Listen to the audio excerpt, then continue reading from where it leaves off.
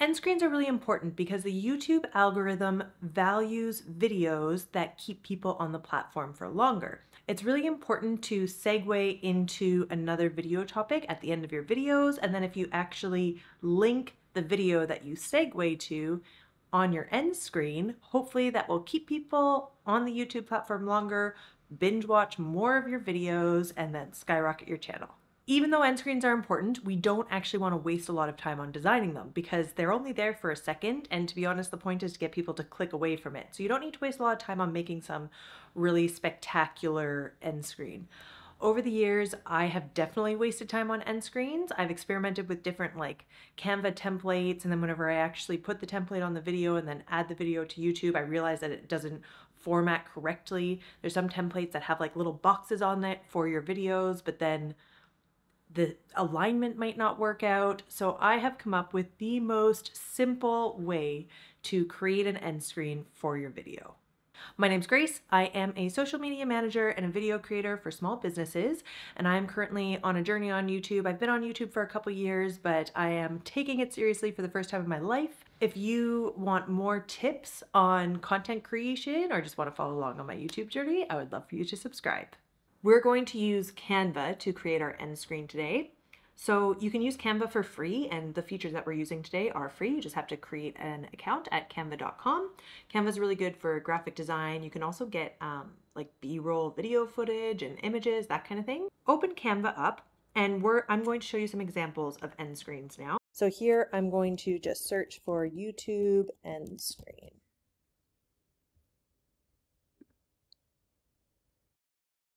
So here's some examples of people's YouTube end screens. I've used stuff like this before, and like I said, it's actually always been too busy. And these squares, or rectangles, I suppose they're not squares, Grace, they're rectangles. I find that these often aren't even sized correctly for the videos, and sometimes I don't know if I want to do a video or a playlist or two or whatever. So anyways, I have not found success with these types of end screens. You can try them out. Maybe you're going to like them. That's totally cool. But what I'm going to show you right now, I'm actually just going to click on this end screen here. We're going to customize this template, but I'm going to delete all of that stuff because it's way too busy. Instead, we're going to keep things really simple. So I'm going to pick a background color. Again, I want it to be pretty neutral. These are my colors that I have saved for my brand. I'm going to try using this one today. And then I'm going to add text. I'm going to say, thanks for watching. Change the font. So if you have a brand font, go ahead and click your brand font. I'm going to use this one here. Make this bigger just by dragging it, or you can select all the text and resize it here. And then I'm going to change the color of this text, again, to some kind of brand color. I think the pink looks nice. Now we're going into effects right up here. And I'm going to use this curve option. And it's a little too curvy for me. I'm going to open it up a little bit like that. Yeah, I'm going to do it like that. I'm going to change the spacing of the letters a little bit, just a touch. I'm going to bring this up here. And I think this needs to be a little bit bigger. There we go. Thanks for watching. We're done already. And you're going to think like, Grace, this is way too simple. What are you thinking? Don't worry. This is going to work just fine because actually we're going to have our like little picture, profile picture, whatever from YouTube to subscribe, and we're going to have a video or a playlist here. So it's actually going to fill up this page nicely. You're going to press share, download, download. I'm going back into my video. So the video that I have completed that I want to add the end screen to. First of all, I'm going to put the downloaded end screen into my file or my folder rather, for my video. I'm putting the end screen into my folder for my video. I'm going to rename this end screen. And then I'm going to drag and drop that into my editing program. It's loud. Okay, so I don't want the sound. I didn't realize that there's sound on here. This is important. I'm going to unlink the audio and the video, delete that audio because I don't want it. And then I'm putting the end screen right at the end of my video here. Now you can see here. Drag my music so that it goes to the very end. Export my video. Remember to save the title of your video a keyword rich title that has to do with the title of your video. What I mean is save the video file the same as the title, YouTube title. So adding voiceover to your videos in CapCut. Save. Now we're going into YouTube. I'm in YouTube Studio here.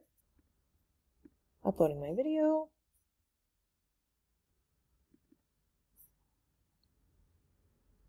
So there's a lot of stuff that I would need to fill in here. I actually am creating a separate video on the step-by-step what to do when you're uploading a video to YouTube. So I'm not going to get into that here. I'm just going to focus on the end screen.